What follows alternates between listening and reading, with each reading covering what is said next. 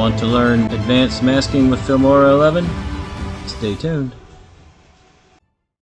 Welcome everybody to Filmora Effects, and today I'm going to show you how I achieved these advanced masking video with Filmora 11.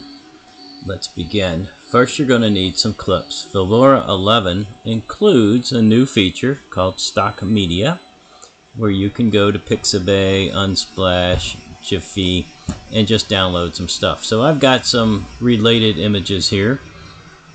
Forest, some trees, wintertime trees, and the scene of a river with some trees. So what you want to do is start layering your images onto the tracks. Now for now, I chose this song, Teardrop Sky. For now we're just going to go ahead and mute that and get it out of the way, because that can be the first thing you add, or it can be the last thing you add. If you want to attempt to time your video to the music beat, I would set the beat and add your music first. In this case, for this example, we're just going to put it in last and not really try to edit to the beat. Let's get our first two images figured out. So I'm just going to hide the other tracks for now, and we'll go over all of those in a minute. And the first thing you're going to want is to figure out, what do you want to expose with your mask? What do you want the viewer to see? Well, I wanted you guys to see this scene first, and then we expose the river and the trees behind it. And to achieve that, place what you want to expose on the first track,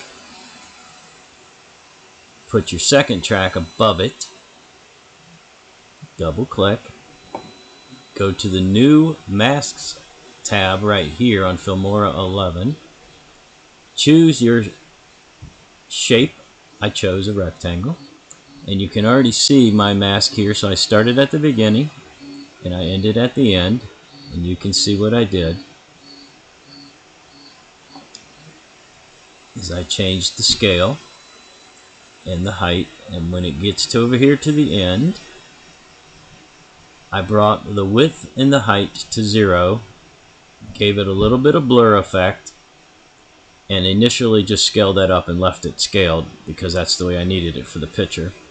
And if we go back in view, we can watch the top here change as we come across the screen.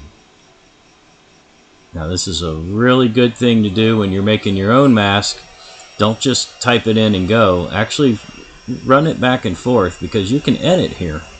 You can say, wait a minute, I don't like that height, and you can change it on the fly.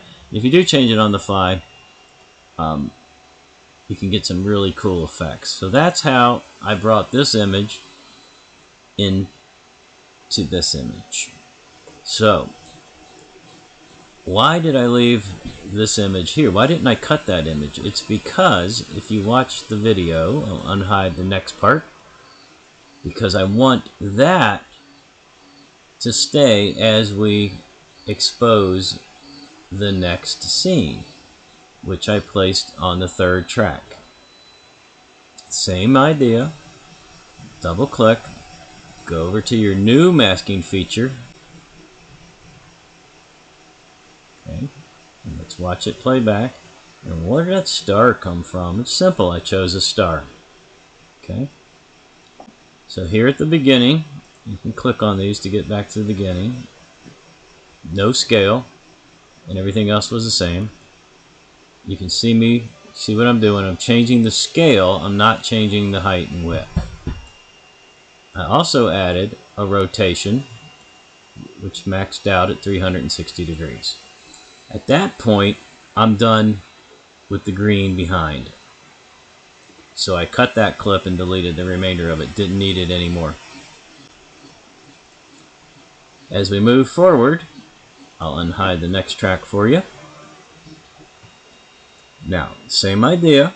We need this to be visible, this winter scene, until the scene on top is finished. So don't cut your clips too quick. So we come across, and now we're going to start the new one. Now this is a little more complicated because I did two masks in one. let's go over to mask and you can see what I did. The first mask I did, I used double lines for all of this. Double lines, that's what we got here. Line and a line, and that exposes what's underneath, and which in this case is the scene of the river moving, or like a drone shot over the river.